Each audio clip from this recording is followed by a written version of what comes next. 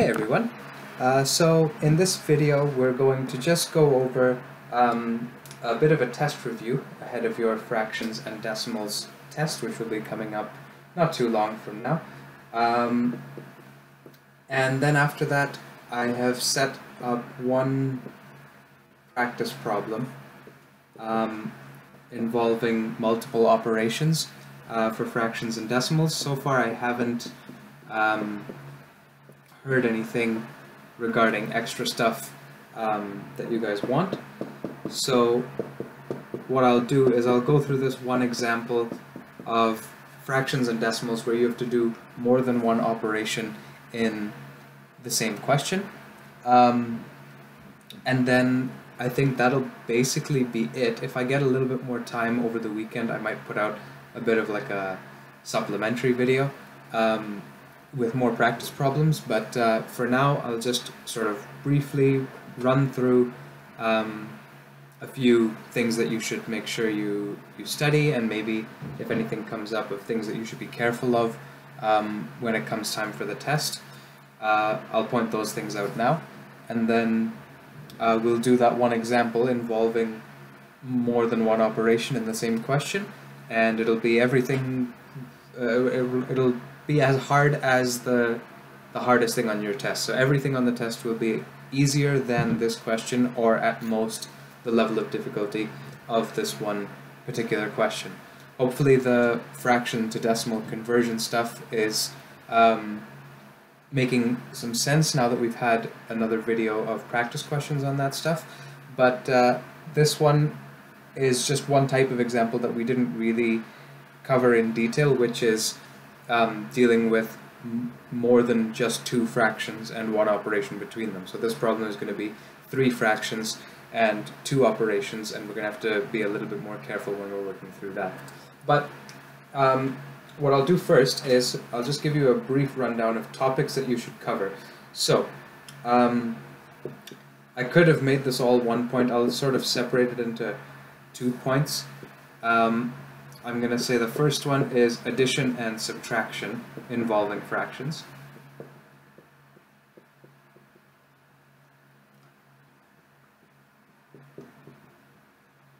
And then the second point, very closely related, is multiplication and division involving fractions.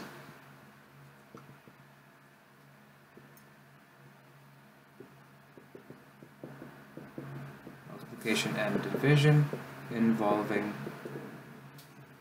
fractions. Point number 3, let me see if I can tilt this down a little bit so that I can make sure you guys can see this. Point number 3 is converting fractions to decimals.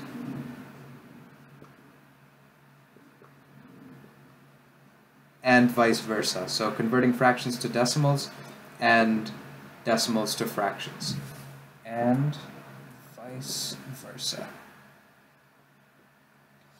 So, that might look like an R.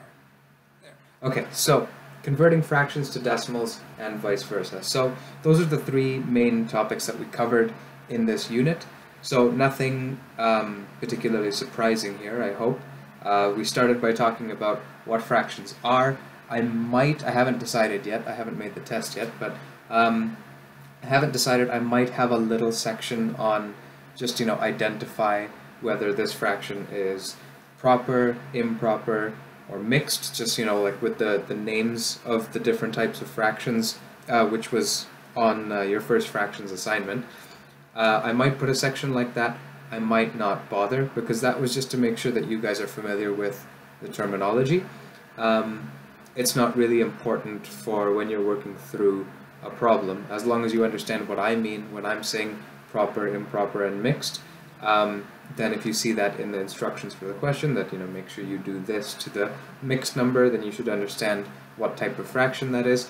But other than that, it's not worth your time in a test on actually doing math with these things to be circling proper, improper, or mixed as the answer to a question, right? So so your first topic is addition and subtraction involving fractions. Things to watch out for is that in addition and subtraction of fractions, you do need a common denominator. So that's something that people tend to forget or get confused by, is that sometimes you need a common denominator and sometimes you don't. And so for addition and subtraction of fractions, you do need to get a common denominator before you can proceed with the rest of the problem. Now, you might be wondering, hopefully not, but you might be wondering, I might as well clarify, that, you know, we covered multiple ways to add and subtract fractions, right? We did two different methods. One was converting every fraction into an improper fraction, and the other was if you have, this is of course specifically for mixed numbers, you've got the two ways of dealing with it, right? One is convert everything into an improper fraction, get the common denominator and add them, and the other way is to, if you've got a mixed fraction, deal with the whole numbers separately and then deal with the fractions separately and stick the two results together. That was for addition.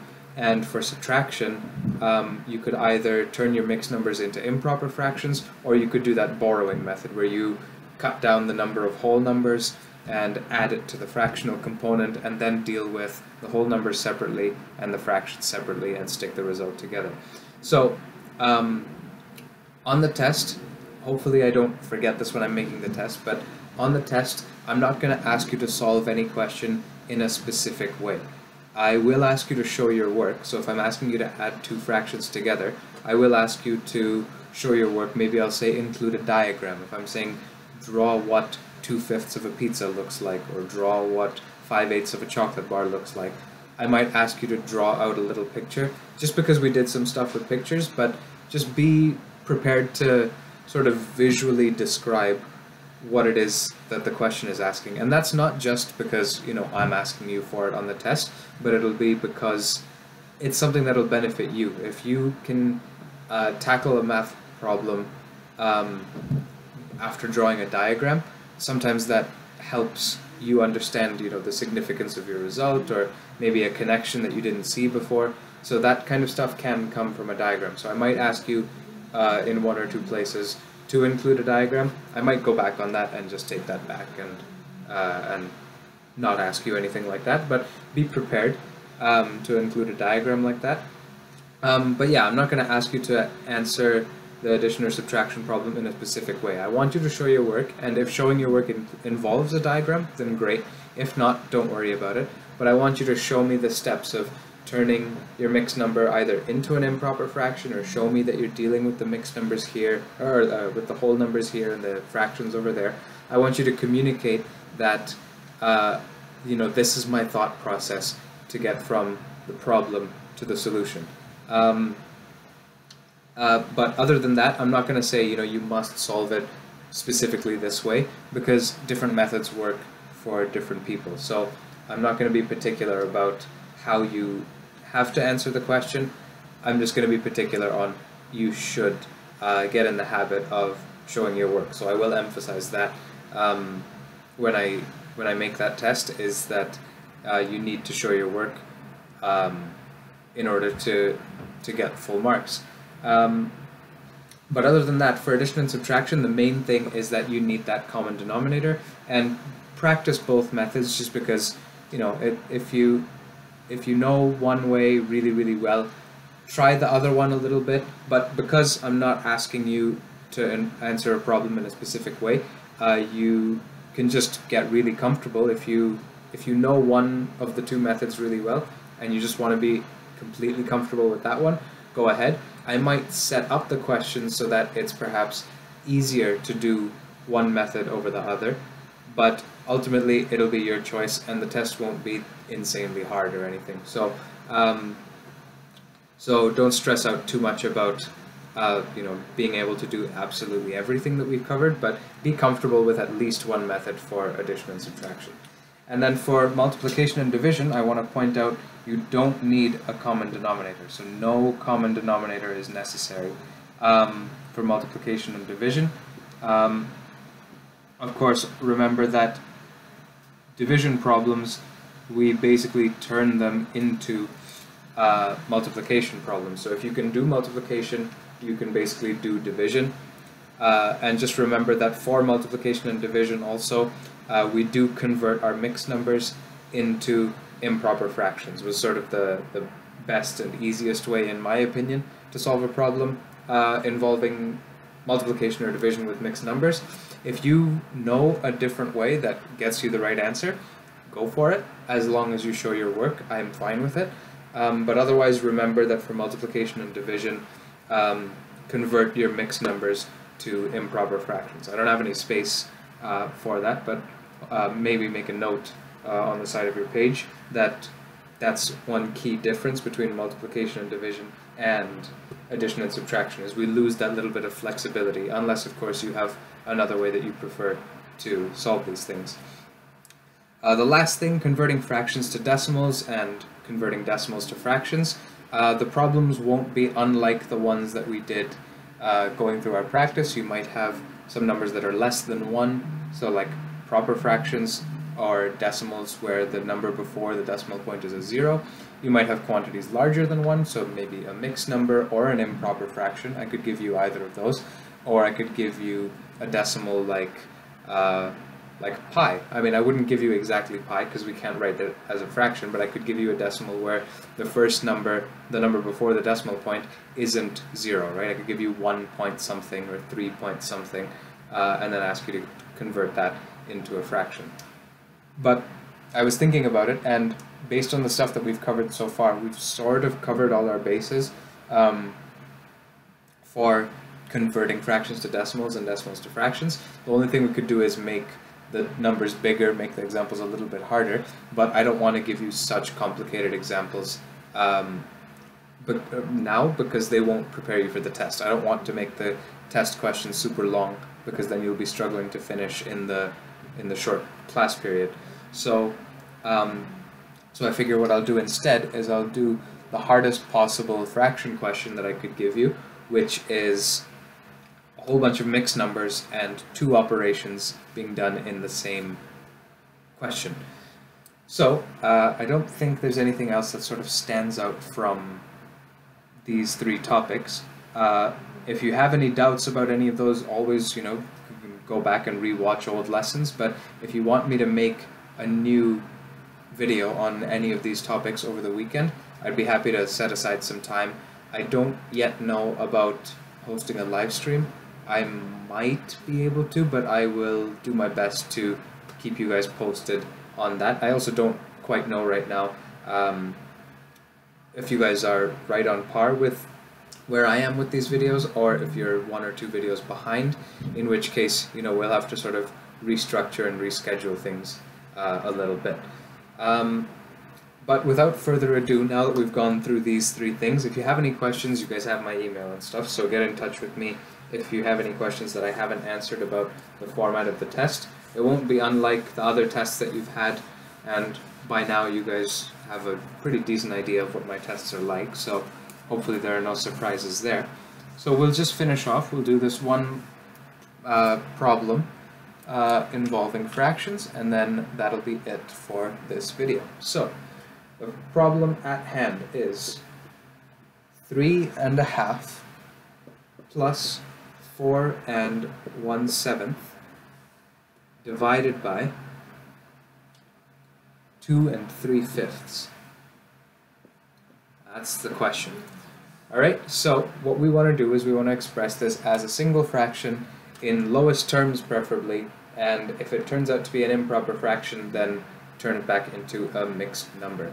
So what we'll start with is, I might have to do this in pieces and then get an answer and erase some stuff, but we'll go through it. So according to the order of operations, BEDMAS, remember B stands for brackets, E is for exponents, D is division, M is multiplication, A is addition, S is subtraction. We might have worked a little bit with this before, but just remember that division and multiplication are sort of interchangeable. You just sort of do them in order left to right as you see them, and addition and subtraction are interchangeable. Now in this problem we have division and we have addition, but we have no multiplication, we have no subtraction, no exponents, and no brackets. So if we just look at the order of operations, we have to do this division right here first, and then we can do the addition over there a little bit later. So we'll start by doing this division of 4 and 1/7 divided by 2 and 3/5.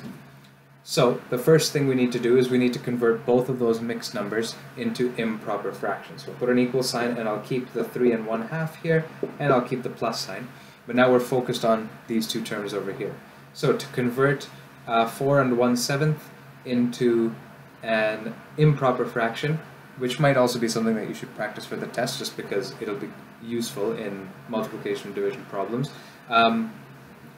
To convert this, we're going to take our denominator, multiply that by our whole number, that's 7 times 4 is 28, add our numerator, plus 1, that's going to be 29, and then we keep the denominator the same. So we've turned 4 and 1/7 into 29 over 7, right there. So that's converting that mixed number into an improper fraction, and we're going to do the same thing with that second fraction over there. We'll keep the division sign for now. 5 times 2, that's denominator times whole number. 5 times 2 is 10. Add the numerator, 10 plus 3 is 13. So we've got 13, and then our denominator will still be 5. The denominator that we had before just carries over into the next line. Now, we still haven't actually done the division. We've only gotten a step of the way, which is converting those mixed numbers into improper fractions. So let's go ahead and deal with this division. So once again, I'm going to leave this 3.5 here, and we're going to go through this. Now, to do this division problem, we're going to keep that first fraction the same. This 29 over 7 will stay the same. We're going to flip the second fraction so that it's 5 over 13, and we'll put a multiplication sign in the middle. Remember, to do a division problem, we're going to flip that second fraction and then change the division sign into multiplication. So now we can go ahead and do this multiplication right in here. Right? Multiplication is going to happen before addition as well, according to the order of operations.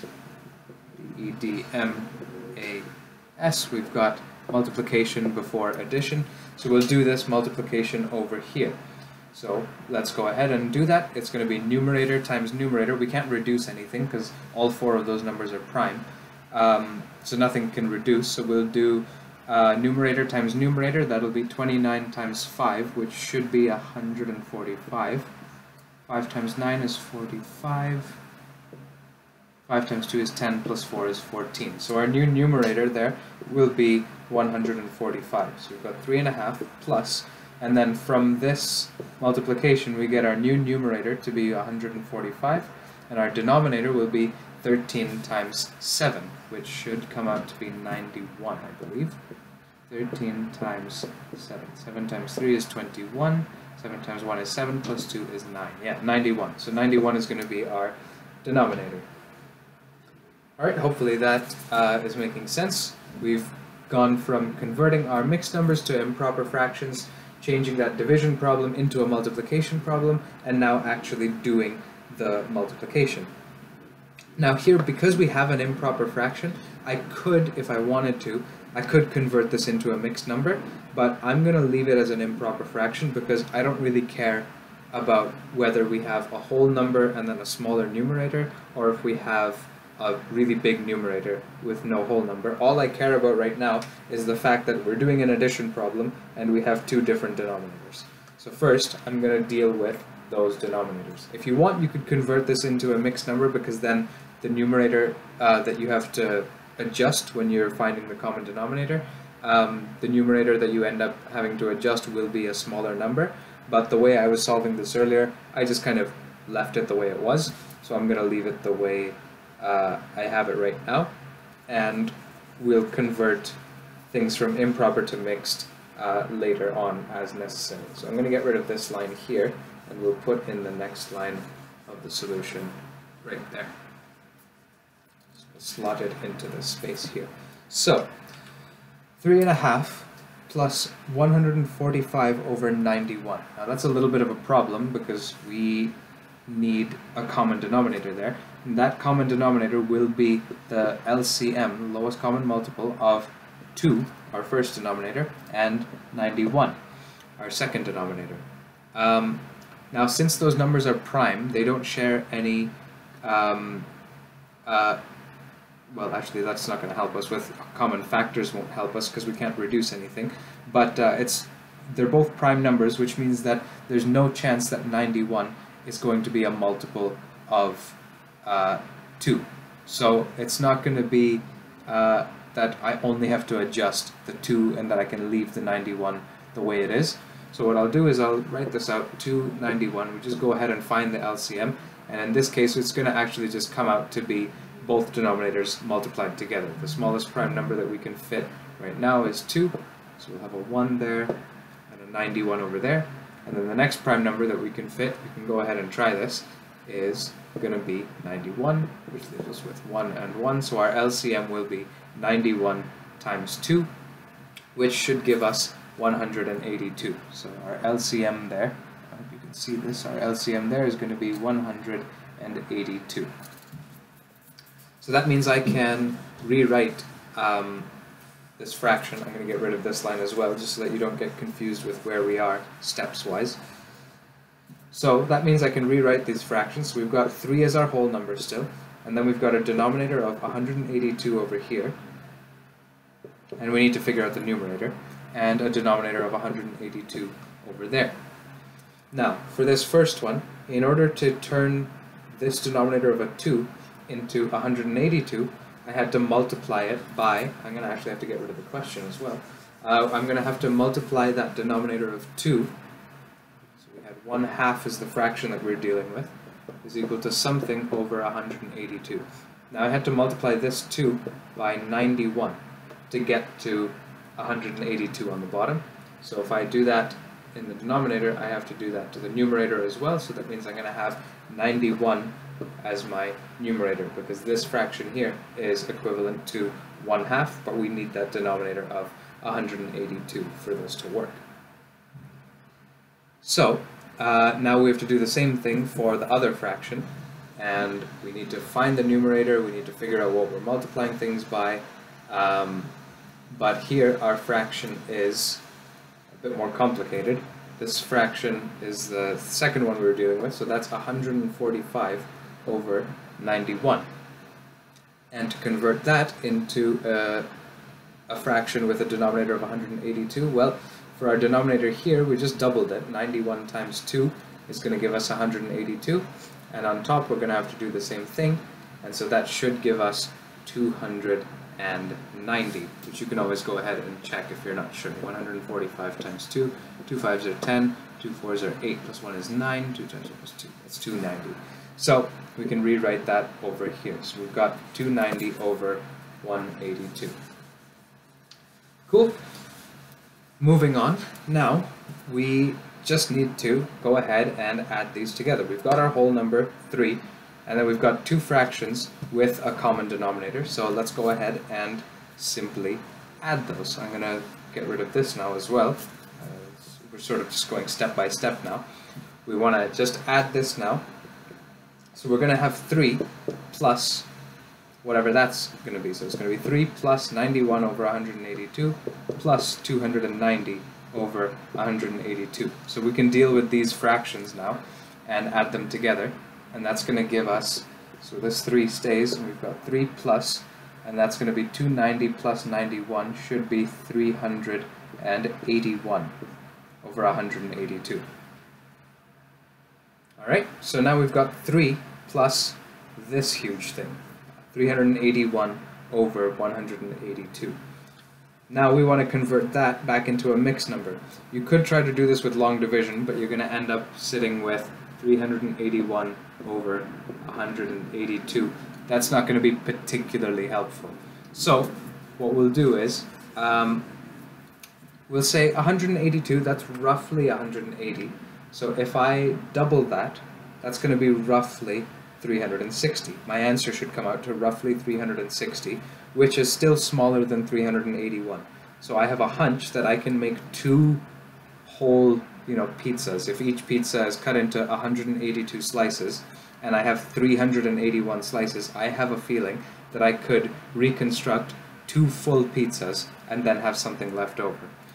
So that's just my idea for what our whole number is going to be. My guess is that it'll be 2, but let's go ahead and check. We'll do 182 times 2 to see if we can fit 2 holes in these 381 slices, to see if there are enough slices for us to reconstruct 2 holes.